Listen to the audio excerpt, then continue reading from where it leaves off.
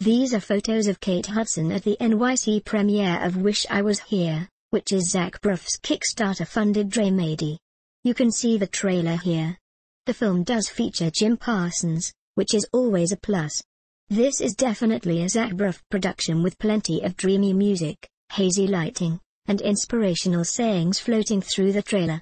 There's a pink wig reminiscent of manic pixie dream girl greatness. Never mind that the man who coined the MPDG apologized a few days ago for his creation.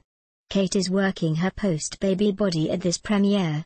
I don't usually enjoy scrutinizing women's figures post-birth, or at all, but Kate has already opened the topic for discussion. She's co-founder of the Fabletics clothing company and works out 6 hours a day, versus dieting. Kate wants us to talk about her body, and no wonder. Her bod looks fantastic. This Michael Kors resort gown isn't amazing, but we can see Kate's midriff shining through. Eye on the prize. Here are some new excerpts from a parade interview, the scene where her character talks with a dying family member. That was an intense day. You can't help but think about that moment in your real life. You never want to look back and feel you missed that connection. She's doing more indie films. Yeah, the bigger films haven't really spoken to me.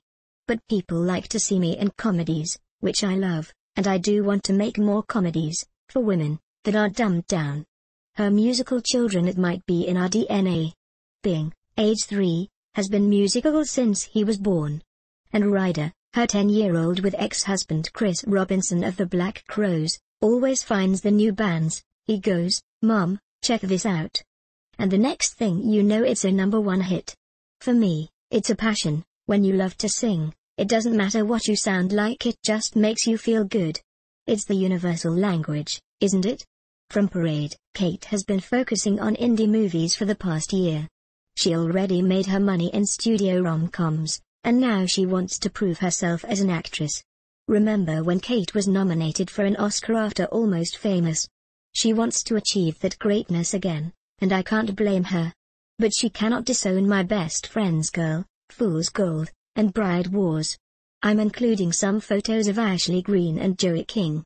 Ashley is wearing a dull Alexander McQueen dress with no pizzazz. Joey looks amazing in a retro-inspired Moods of Norway dress. She's only 14.